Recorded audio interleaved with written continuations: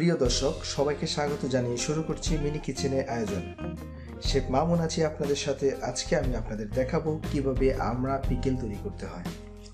খুব সহজে আপনি চাইলে বাসায় এই পিকেলটা তৈরি করতে পারেন। ভিডিওটা না টেনে পুরোপুরি দেখবেন, আশা করি আপনার কাছে ভালো লাগবে। মিনি কিচেনের মিনি আয়োজন, ছোট ছোট সকল ইকুইপমেন্টস দিয়ে আমি দেখাবো আপনাদেরকে কিভাবে পারফেক্টভাবে রিয়েল কুকিং করতে হয়। আশা করি সবার কাছে ভিডিওটা অনেক অনেক ভালো লাগবে।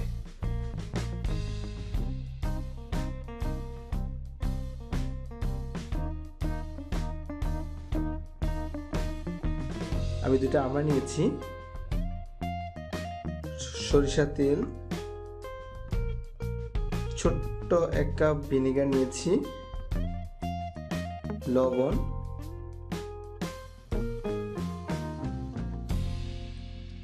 পাঁচফোড়ন, তেজপাতা, লং, এলাচি,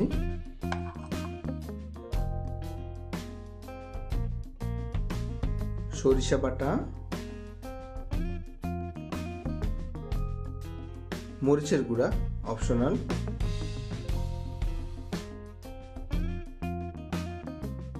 আদা, রসুন, লাল কাঁচা লঙ্কা, আপনি চাইলে শুকনো লঙ্কা ইউজ করতে পারেন,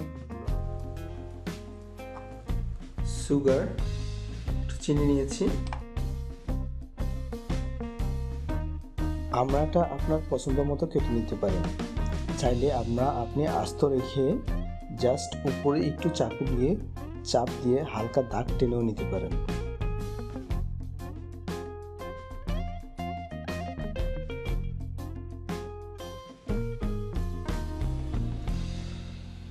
প্রথমে চিনিটা দিয়ে দেব। পাত্রটা অবশ্যই ভালো করে গরম করে নিতে হবে।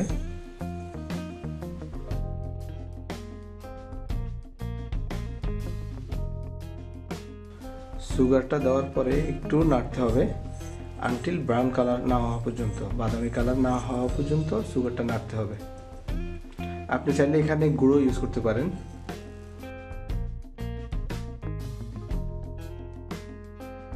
সুগারটা যখন একদম পুরো গলে যাবে, তারপর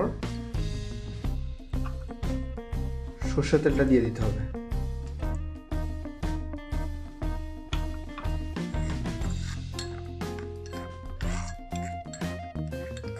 ভালো করে গরম করে তেলটা পাঁচফোড়ন দিয়ে দিতে হবে।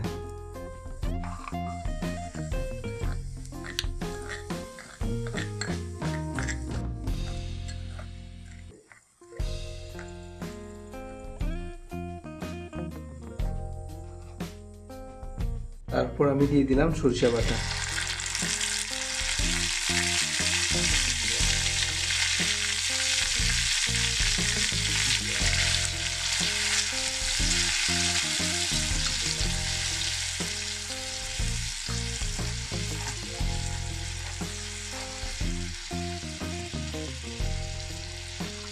তারপর দিয়ে দিলাম লাল মরিচ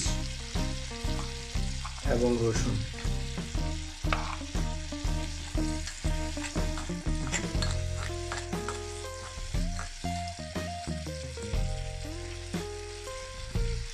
এখানে আমি দিয়ে দিচ্ছি একটু মরিচের গুঁড়া।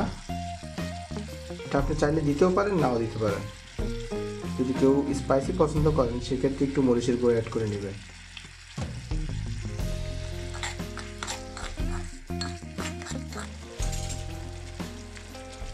আদাটা অবশ্যই একটু স্লাইস করে দিতে হবে। আর একটা কথা মাথায় রাখতে হবে, আদাটা যত পুরানো হয় তত আচারটা ততই ভালো হবে। অনেকেই নতুন আদা দিয়ে আচার তৈরি করে, সেক্ষেত্রে আদার ফ্লেভারটা ভালো আসে না, আচারের ফ্লেভারটা স্ট্রং হয় না।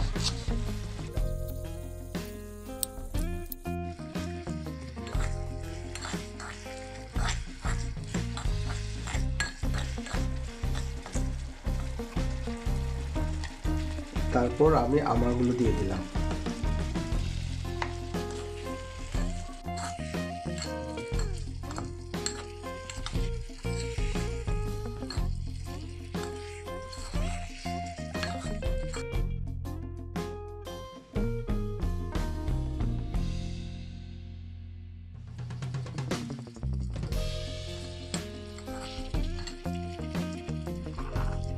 তারপর আমি ঢেলে দিচ্ছি ভিনেগার, আপনি চাইলে সিরকাও দিতে পারেন।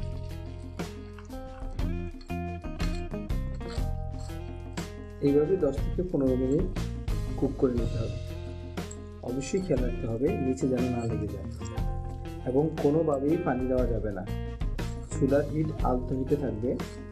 আমরা পরিপূর্ণভাবে সিদ্ধ হতে হবে।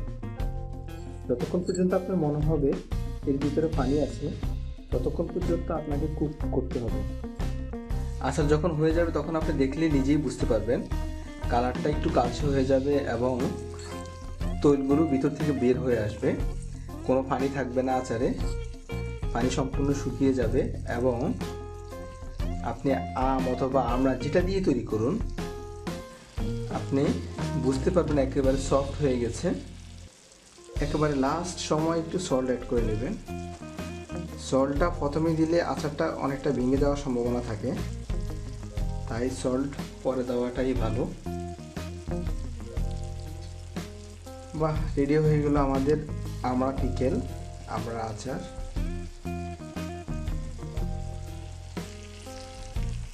দেখে জিভে জল চলে আসতেছে।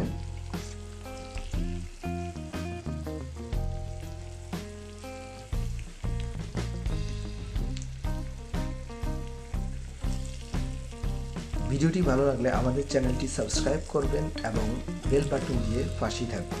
অবশ্যই বন্ধুদের সাথে শেয়ার করতে ভুলবেন না। ধন্যবাদ জানিয়ে সবাইকে বিদায় নিচ্ছি।